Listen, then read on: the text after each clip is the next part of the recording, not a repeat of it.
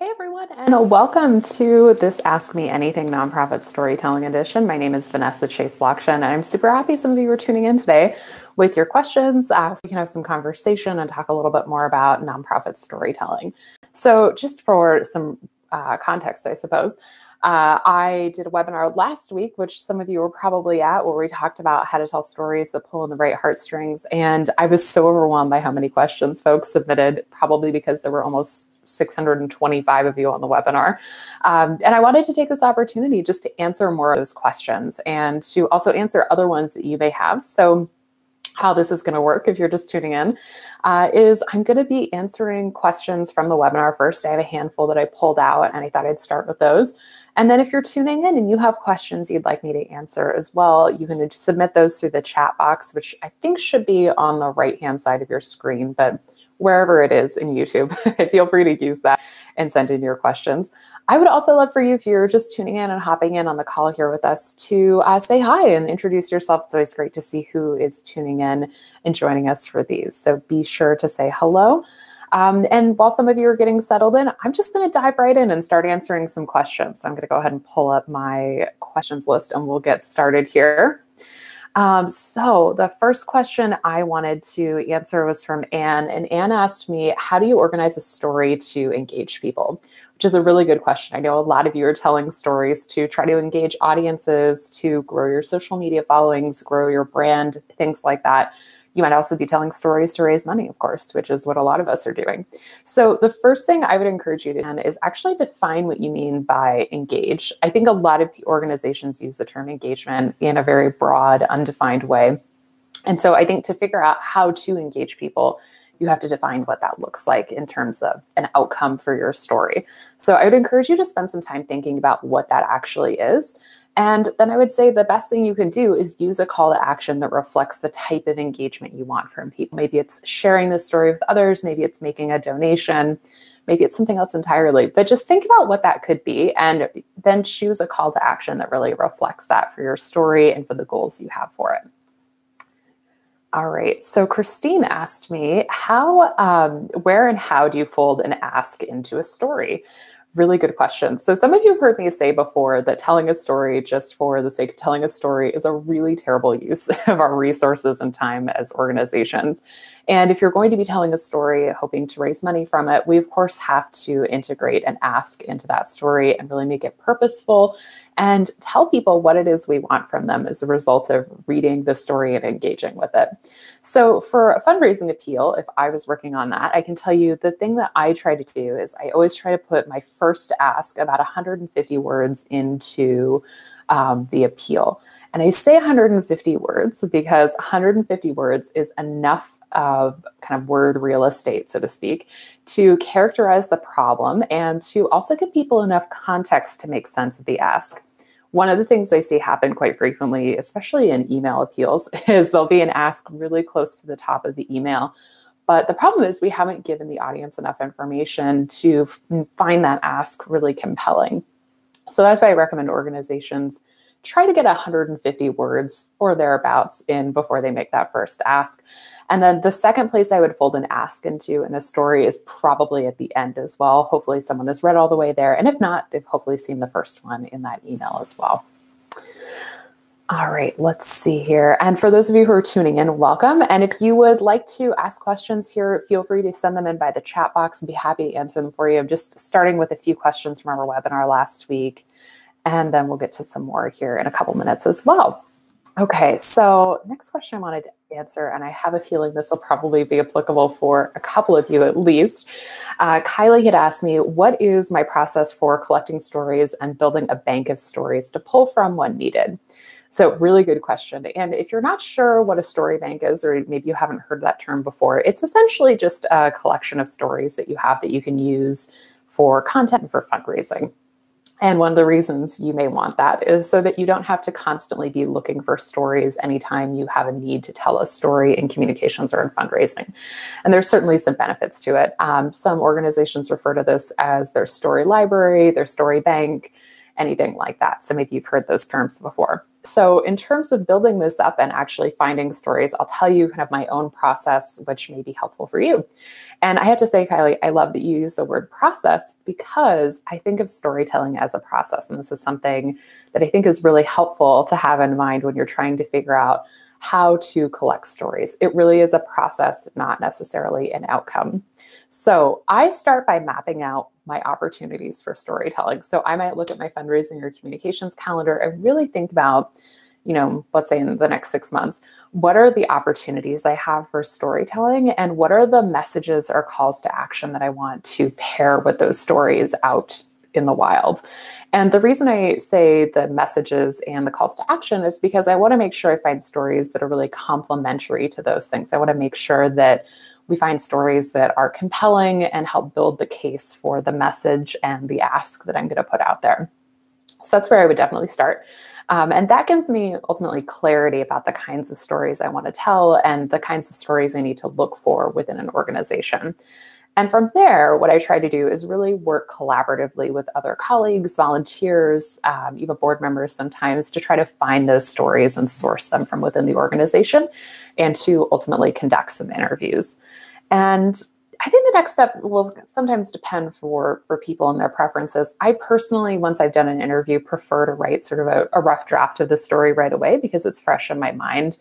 And I feel like that's when I'm most able to capture all the things that I want to capture. Whereas if I do an interview and I just leave my notes aside for, I don't know, a couple weeks or even like a month down the road, sometimes not all of that information is as fresh in my mind. And so it's harder for me to kind of recreate the story that I want to tell.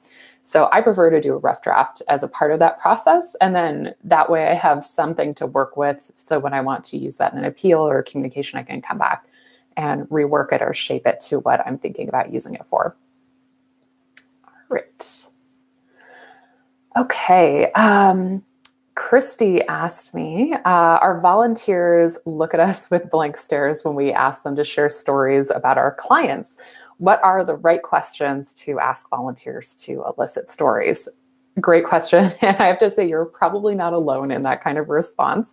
I've worked with many organizations over the years when, they ask other staff or volunteers or even their board members for stories. People just aren't sure what to say. And I have to say that part of that is because a lot of people don't think about what they have to share as being, quote unquote story. They don't think they have good stories to tell. There's a lot of kind of judgment layered over onto that. So the thing that I would suggest doing, Christy, is to ask specific questions that can evoke anecdotes from people. So it may be something like, tell me your favorite memory from volunteering, or have you met someone through our program or service that's really stuck out in your mind?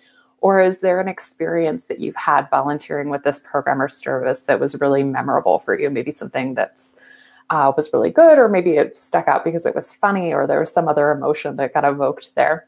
But I would try asking people questions like that are a little bit more pointed rather than just saying, tell me a story from your time as a volunteer, which can be a little broad and, doesn't offer people quite as much guidance for figuring out what it is they want to share with folks. So that is where I would start. All right. Cindy, yeah, good question. So how do you tell stories when you have to maintain HIPAA compliance?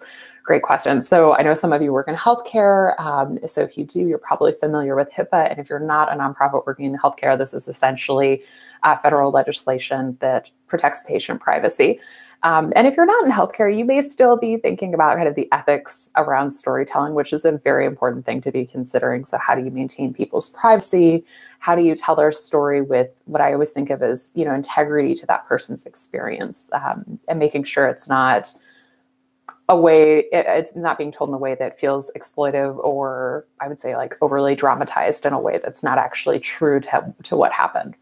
So my understanding of HIPAA specifically, the HIPAA compliance, is that you just need someone's permission to share their story. So the assumption that most of us make with this is that people do not want to share their stories. Like, I've been through a very private experience, and therefore, like, there's just no opportunities to tell stories in that context in our organization. But I want to just say that that's not a great assumption to work from. So what I would do is just start by finding people who have maybe had really positive experiences with your organization. If you're a hospital, maybe it's someone like a grateful patient or a grateful family. If you're in some other kind of medical care organization, just think about, folks who've been through your services or programs that might have had a really positive experience or positive outcome. And you might need to work with program staff to identify those folks and just approach them and say, like, we're gathering stories. We'd like to talk about how our organization has helped people. You seem like someone who's really benefited from some of the work that we do.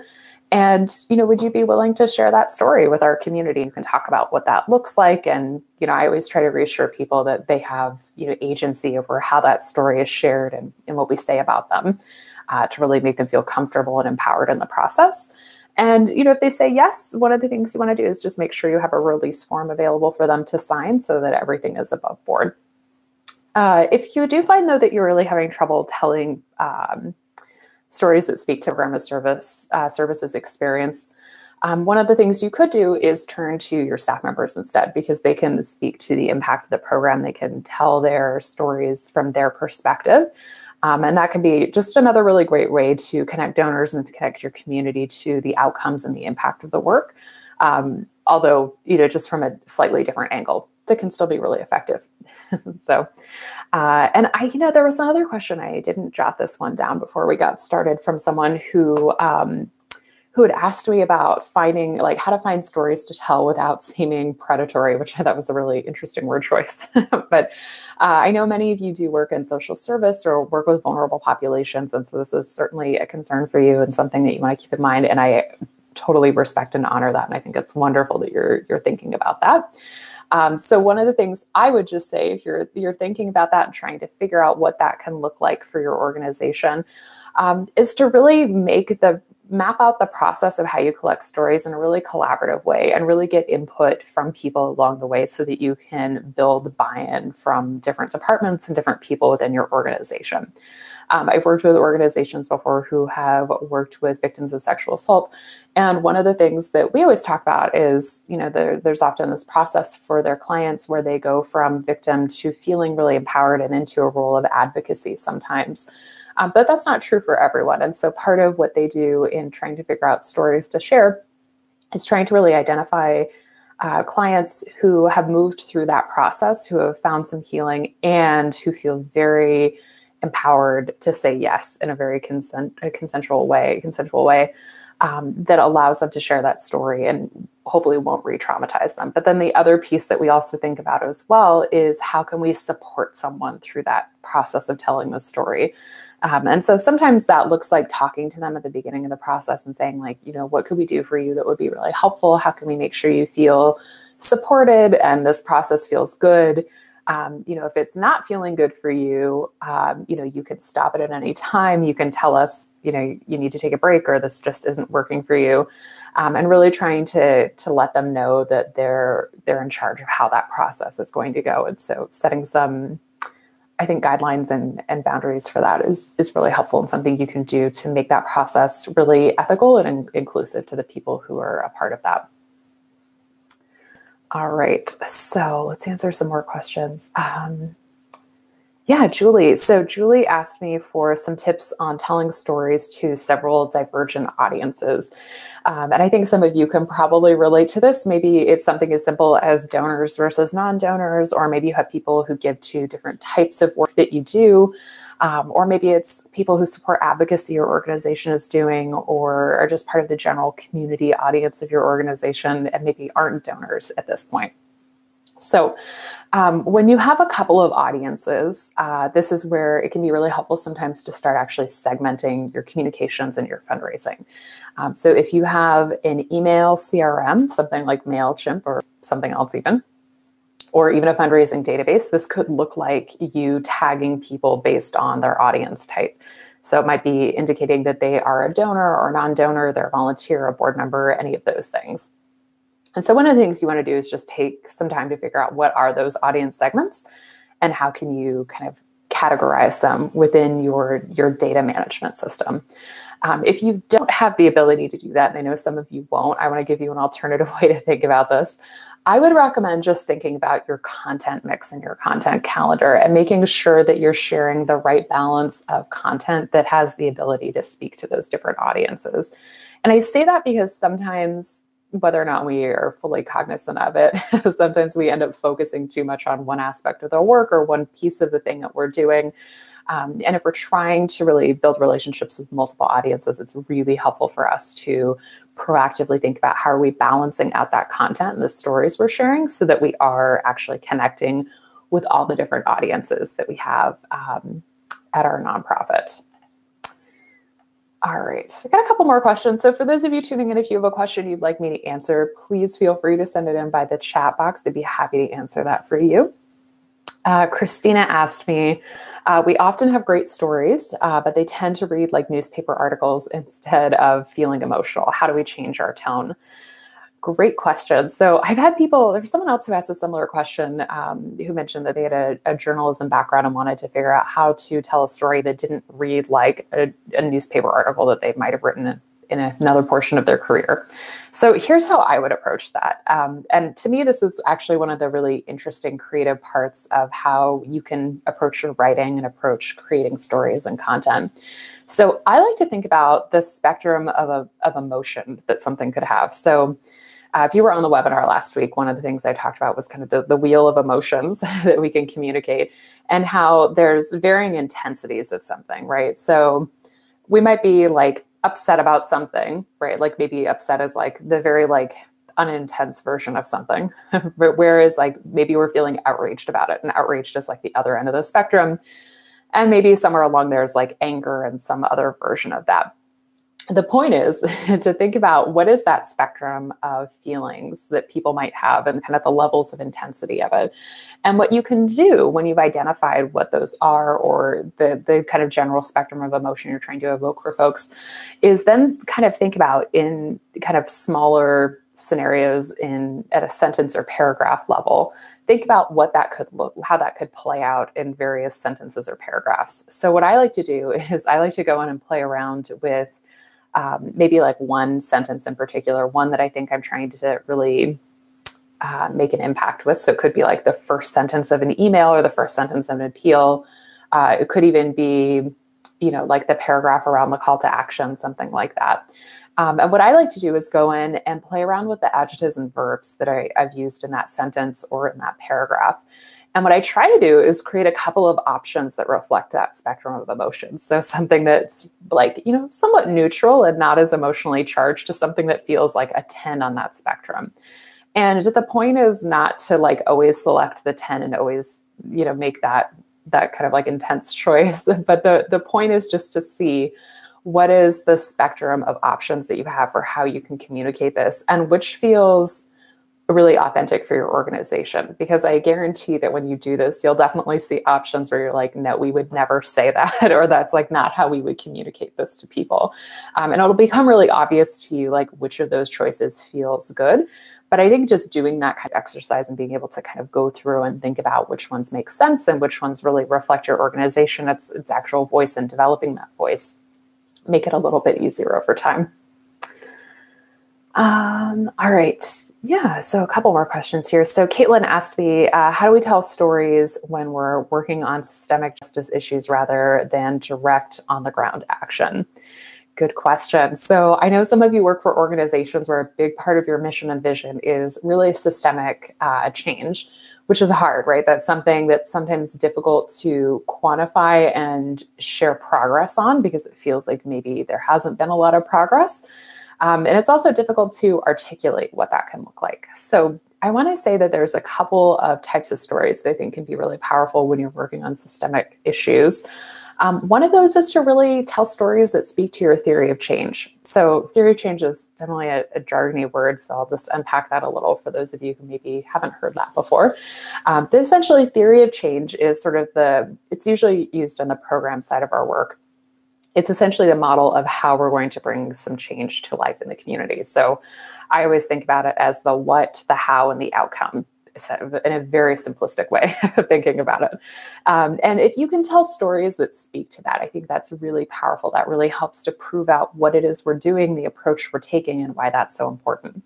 I think the other types of stories you can tell around systemic issues are kind of visionary stories. So stories about a different type of future or a different type of community, or just a different scenario for your organization or the issue area that you work on. I think that can be especially powerful to really tap into people's optimism that things can be different. And I think that's a really powerful thing to play into. The other thing I would say as well, I would also focus on telling stories of people who are passionate about the systemic change and telling stories that articulate their values around why they're passionate about it. Because so much of what happens when we work on systemic issues is that there's often kind of like a grassroots community around us and a grassroots movement that supports that. And the more we can tell stories of people's values and what brought them to the table, what brought them to work on this issue, the more I think we can kind of build that community and build that connection for folks, which is super powerful. And Caitlin, and for anyone else who might be watching this, if you're interested in diving into that a little bit more, one of the models that I think is really great is Marshall Ganz's Marshall Ganz's public narrative model. And in particular, he has one storytelling model called the story of self, which is a really powerful way of thinking about personal storytelling. So I definitely encourage you to check that one out if that's something you're thinking about. All right. Okay. Happy to answer other questions if folks are thinking of some, or if you have some that you'd like to submit in the chat box, feel free to do that. And in the meantime, I have one more question I'll answer from Cynthia, which is, what is one thought with which you begin documenting a story even before you write it? That's a really good question. And I was trying to think of my answer to this before we got started here, because I actually think it's a really good question and really got me thinking about my own process. I think something that comes to mind for me when I start documenting a story is I often try to come to it with an open mind and think about, like, what can I learn from this? And then in turn, what story can I tell about it? And so that's something that often comes to mind. The other thing that comes to mind for me a lot of times is, how can I best capture this experience that someone has had? Because, realistically, no one else can perfectly understand something that someone has been through. But what can I do to do this story justice and to capture the really nuanced, important parts of it? And I think that makes me curious and stay open to the process and helps me kind of identify the most important parts of that story and articulate those eventually into some sort of written form for someone. So those are a couple of things I think about. Hopefully that's helpful for you. We've been going for a little over 20 minutes, and I don't see any other questions here in the chat box. I've definitely answered a couple here so far, which is great. All right. Oh, I see one more question here, Richard. Yeah. What are the keys to a good story beyond just the positive experience? What makes a shareable story, and what separates the good ones from great ones? Yeah, great question, Richard. I think there's a couple of things. So some of you may have heard me talk about my storytelling model, which I've written about in my book and shared a number of times in the blog and here on this video YouTube channel as well. So my model is kind of 5 parts. I talk about connection, character, conflict, resolution, and call to action as kind of 5 really essential parts of the story. I think that still stands for me. That was something I developed probably 5 or 6 years ago now. It was a while ago. And it's still something that I think is a good way to think about how you map out the story. But I think what makes a story really good at this point, kind of in the landscape that I see nonprofits operating in, is being able to tap into really authentic emotion and really being able to tap into values that people have in common with your organization and its work. And so that's something that I think is really powerful and something I try to really think about carefully as I construct a story. I think about what values is this communicating and how is this really contributing to the larger narrative of stories and messages that our organization has about this issue and this thing that we're working on. So I would say that's something that I certainly think about. In terms of what makes it shareable, I mean, I think it's almost like asking like what makes something go viral. Sometimes you can identify what those key elements are. Other times, like who knows specifically what makes something, really shareable or really viral with an audience. But I would say the best way to predict that potentially, and I say predict in a very loose way, is to think about what's worked for your audience in the past. Like what have they responded to? What have they liked? What have they shared? And looking at those trends, that data as an indicator as to what else might be good in terms of content that could get shared by them or things that would get picked up. So I would definitely recommend that. Yeah. Great. Well, I think we're going to wrap up for today, but for those of you who tuned in live, thank you so much. Be sure to give this video a thumbs up if you have enjoyed it. And if you're looking for more opportunities to learn about storytelling, I am hosting a webinar next week called Storytelling for Small Nonprofits. I'll put the link here in the chat box if you'd like to join me for that. We're going to be talking about how smaller organizations can manage and execute storytelling. So this would be great if you're a one-person team in fundraising or communications, or maybe even an executive or director or founder who wears all the hats. So that's happening next Tuesday, February 19th, and hope to see some of you there. Have a great rest of the week, everyone.